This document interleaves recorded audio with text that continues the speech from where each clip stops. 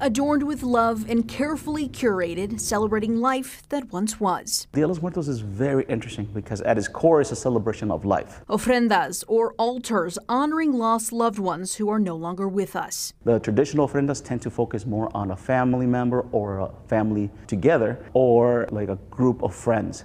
And this exhibit also featuring ofrendas that are untraditional, that are dedicated to issues impacting our community. Some are decorated with captivating colors, marigolds, and the ever so famous calaveras, or sugar skulls.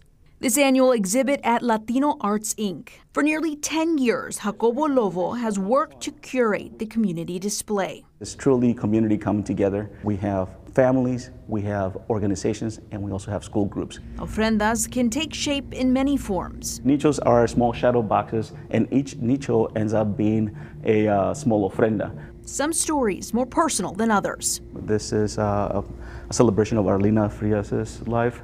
Arlena is actually my sister's sister-in-law. It was something really quite special to see her daughter and our niece here putting up this ofrenda, seeing two generations commemorating a life. And keeping their memory alive. Where there's light, there is hope. On Milwaukee's South Side, Gabriela Garza, WISN 12 News.